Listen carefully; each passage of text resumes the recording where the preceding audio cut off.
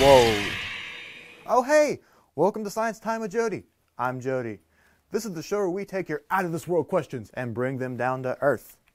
This show is created in partnership with the Morehead State University Star Theater, where I am a planetarium operator, and with the Challenger Learning Center of Kentucky, where I am an alumni of many of their STEAM programs, as well as an original member of the STEAM team. I will leave links to all these amazing places in the description below, so you can like and follow them to find out all the cool things they have going on. And thanks for beaming in. And I love those beaming smiles on your faces too. Wasn't that a cool entrance? I got to teleport just like they did on Star Trek. And fortunately, teleporting is still science fiction, at least for now. But something that was long thought to be science fiction is soon going to be a reality. Humans are actually going to be living in space. And that actually brings me to today's out-of-this-world question. Today's out-of-this-world question comes from Zeke and Sam, and they ask, when will humans be able to explore Mars? Well, there are a lot of challenges just to get someone to Mars. Here's a Mars in a Minute video that details most of them. How do you get to Mars? If you want to send a spacecraft all the way to Mars, first you'll need a fast rocket to escape the pull of Earth's gravity. The heavier your spacecraft, the more powerful your rocket needs to be to lift off. Next, make sure you launch at the right time. Mars and Earth orbit the Sun at different speeds and distances. Sometimes they're really far apart, and other times they come closer together. About every 2 years, the two planets are in perfect positions to get to Mars with the least amount of rocket fuel. That's important. The total trip is over 300 million miles. Finally, make sure your aim is right. You can't shoot for where Mars is at launch time. You have to aim for where it will be when you get there. It's a lot like how a quarterback passes a football. Also, you may need a few thrusts to correct your direction along the way so you don't miss Mars. If all goes well, you'll get to the red planet in about 7 or 8 months. Then, if you actually want to land on Mars, well, that's a whole other challenge. See what I mean? There are lots of problems to solve. But never fear, NASA is here, and they have a plan. A new plan for a new space age. A plan called Artemis. Artemis is NASA's plan, and it starts by having a human presence on the moon in 2024. From this lunar base, they will then launch to Mars in the 2030s. I recently had an amazing opportunity to meet the administrator of NASA, Jim Bridenstine. And he was really excited about Artemis and all the amazing things NASA has going on. I'll leave links to Artemis in the description below so you can learn more about it. So you may be wondering, why are we launching from the moon instead of from Earth, since it's a lot easier to live on the Earth? Well, it all comes down to, get this, gravity. What's that? What's gravity? I'm so glad you asked. Let's investigate. So, gravity is when one body of mass attracts another body of mass towards its center. Some examples are when you jump. Gravity always brings you back down to Earth, so you don't have to worry about floating away into space. And in 2018, I had an amazing opportunity. I got to meet astronaut Joan Higginbotham, and she said many things that stuck with me. But one of the most important things she said, now get this, gravity is heavy. You may be wondering why I'm saying this, since, I don't feel it, you don't feel it. Well, it's because we've been in gravity our whole lives. But for Joan Higginbotham, she spent 13 days on the ISS, just out of Earth's reach of gravity. So she got used to not being in gravity. So by the time she came down to Earth, when she tried to stand up, she started to fall over. But don't worry, she's still up and walking till this day. So, another example, you and me. We have gravity. Something interesting, whenever we run, walk, jump, move anything, catch a ball, anything we do, it moves the Earth. And not just in like the ground shaking way, but literally just dropping this. It moves the Earth. It all has to do with things with mass have gravity. We have mass, all these objects have mass, therefore they have gravity. What's keeping something like this ball from just sticking to me constantly is the amount of gravity we have compared to the Earth. We have very little gravity compared to the Earth, so the Earth takes most of the priority. But it doesn't mean we don't have an effect on it. Just by dropping this ball, it actually causes the Earth to move. It is a negligible amount, but it happens. And for our last example, the Moon. The Moon has 1/6 the gravity of Earth, but that is more than enough to cause something as massive as the ocean tides. Have you ever heard of an astronomer named Galileo Galilei? He did a lot of important work in finding things out about gravity. His theory was basically, if you were to take objects of different sizes and shapes and weights and drop them from the same height, they would hit the ground at the same time. Well, I have this hammer and I have this feather. Let's find out. Let's try that again. So it doesn't seem to be working, but that might mean Galileo was wrong.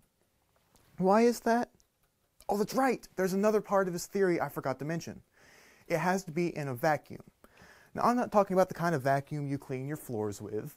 I'm talking about an area of space that has no air. So there's nothing like air resistance to slow down the descent of something like a feather or anything, really. So you may have heard the term the vacuum of space. Space is one big open area with very little gas in it. So if we could just get there, we could try this out. Unfortunately for most of us, we will never have this chance, but someone actually did, and they took that chance and ran with it. His name was astronaut David Scott. He did this exact experiment on the Apollo 15 mission in 1971. Here's a video of it you can check out. Well, in my left hand I have a feather, in my right hand a hammer. And I guess one of the reasons we got here today was because of a gentleman named Galileo a long time ago who made a rather significant discovery about falling objects in gravity fields. And we thought that where would be a better place to confirm his findings than on the moon. And so we thought we'd try it here for you. The feather happens to be appropriately a falcon feather for our falcon. And I'll drop the two of them here, and hopefully they'll hit the ground at the same time. How about that? Which proves that Mr. Galileo was correct in his findings.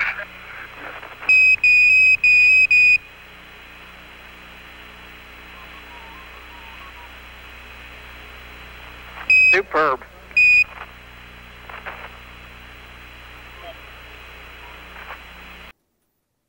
So what'd you think? Wasn't that cool?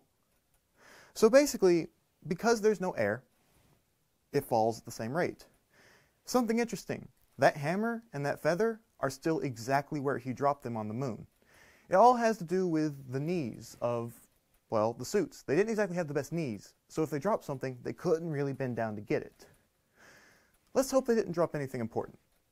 So, to sum it up, the moon has less gravity than Earth. Because if there's less gravity, it's easier to launch from the moon. So, here is my down-to-earth answer for today's out-of-this-world question. The question that Zeke and Sam asked is, when will humans be able to explore Mars? It all starts with NASA establishing a lunar base by 2024.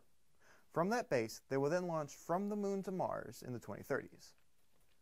So, now let's take a closer look at gravity with these explore-at-home activities.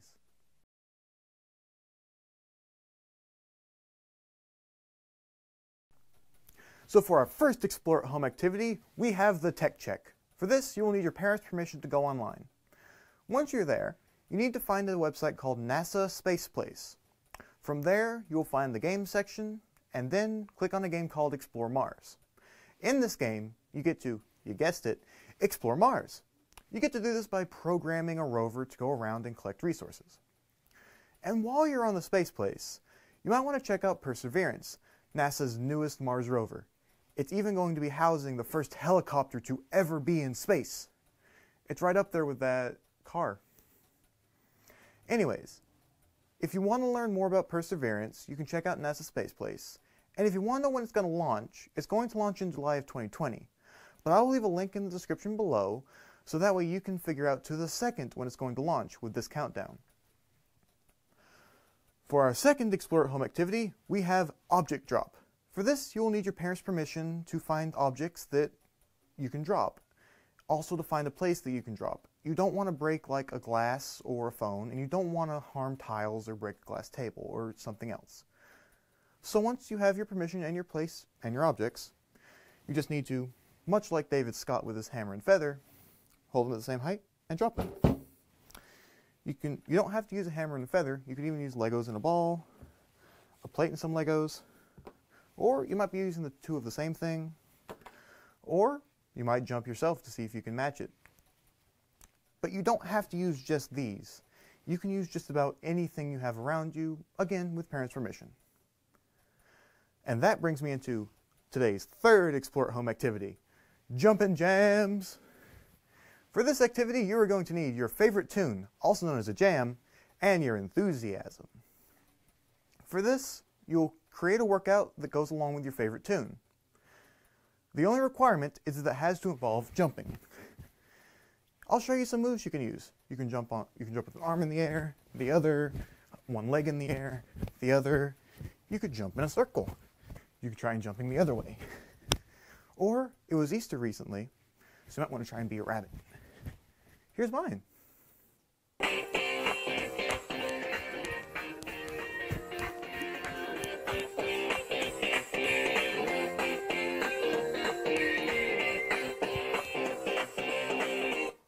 So what'd you think? And don't worry, if you have a disability that prevents you from, jumping, no worries, we have you covered. All you have to do is use your arms, bob your head, or move any body parts you can to create your Jumpin' Jams workout. So, Zeke and Sam, I hope I answered your awesome, amazing, out-of-this-world question.